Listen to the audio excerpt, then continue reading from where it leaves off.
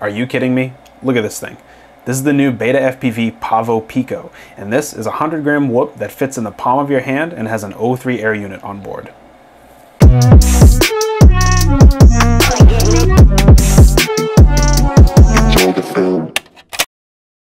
Alright guys, I cannot get over how small this thing is. When the O3 air unit came out, I knew that it was going to be one of the most popular options for drones aiming to be under 250 grams and still able to film stabilized 4K footage, but I didn't expect a drone this small. So this is the Pavo Pico, and I'm pretty sure that this is the smallest Cinewhoop that you can get right now. The drone is powered by a 2-cell 450 milliamp LiPo that realistically gives you about 3 minutes of flight time, and honestly, when I'm using a whoop like this, 3 minutes is quick, but it works fine. So I'm not doing an unboxing in this video, but in the box you get everything here except for the O3 air unit. Installing the O3 is very straightforward and it took me about 5 minutes to do. Since there's a plug already on the drone for the O3 air unit in the back, you pretty much just secure the O3 air unit to this top plastic shell, push the antennas through the holes in the back, mount the camera to these front 2 brackets and coil up the coaxial cable in between the two, and then you mount it to the frame using 4 screws and dampeners that are included in the kit. Once it's all secured to the frame, you can just plug it in and you're good to go. The flight controller on this drone is BetaFPV's all-in-one F4 12-amp board. It's labeled as a 1S board, but it clearly supports 2S since it comes with a 2S LiPo, plus it's powering the O3. This all-in-one board also has a 2.4 GHz serial ELRS receiver built right in. Can you guys see the motors? The motors on this are BetaFPV's 1102 14,000 kV motors, and the props are Gemfan tri-blade 45mm props. The frame consists of 2 pieces. You've got the carbon fiber plate that's kind of holding everything together, and then you have the plastic prop guards that surround the propellers, and it also has a battery cage as a part of it. The battery compartment is about 14mm by 16mm, so you can fit batteries other than the included 450 milliamp 2S LiPo that they give you. As long as it has an XT30 connector and fits those dimensions, you'll be able to fit it on this drone. Overall, this is a very, very clean and simple design from BetaFPV. I love how small this thing is. Let's put this thing to the test and see how it flies.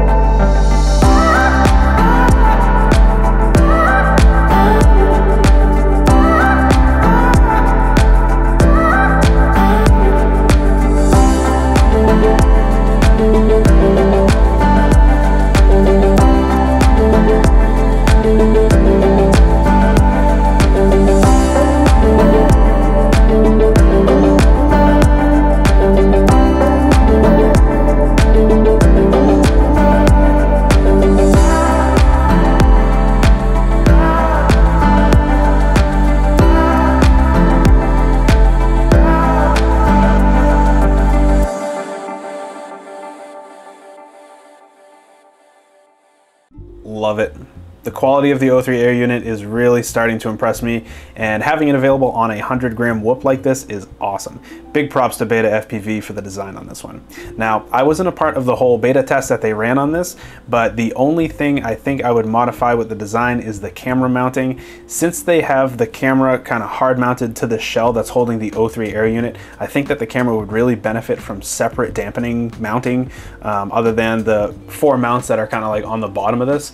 So I think if the camera had its own individual dampened mount, it would get rid of some of those micro vibrations that you see in the video.